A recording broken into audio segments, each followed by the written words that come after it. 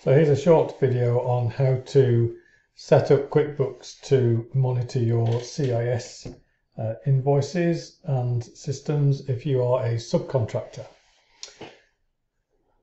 So you need to go to the cog here for your settings and over to account settings and then into advanced.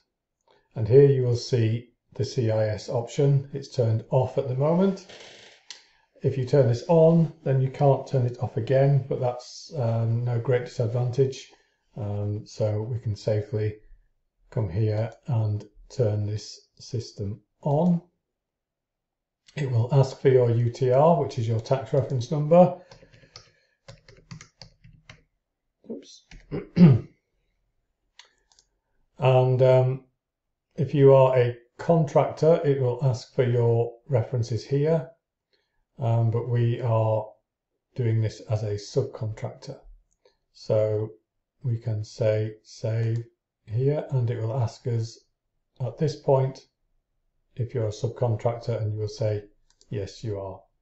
Choose your rate, which for most people will be 20%, and then say save. So that's the system turned on. What it's done in the background is it's created some special services which you will use when you come to create your sales invoice, and it's also turned on some special boxes in the customer area. So let's go to the customer area and let's create a new customer.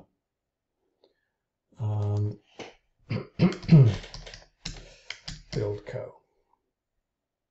And you'll see here that we now have is CIS contractor, and if that's correct, we will tick this box here and we will say save.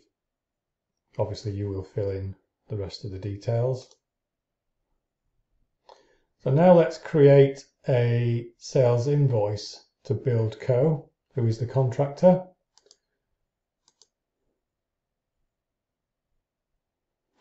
And straight away, QuickBooks has looked at the customer, seen that they are a contractor, and is now offering you these new products and services. So it's important that you choose the correct service. So on this one here, we've got labour only. So we'll put in our labour rate and our VAT rate. So on this particular one, it's standard rated. You might supply materials, in which case you can drop down and look for CIS materials.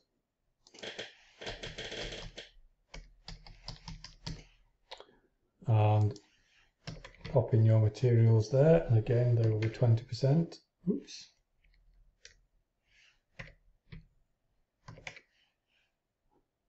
So we'll select those.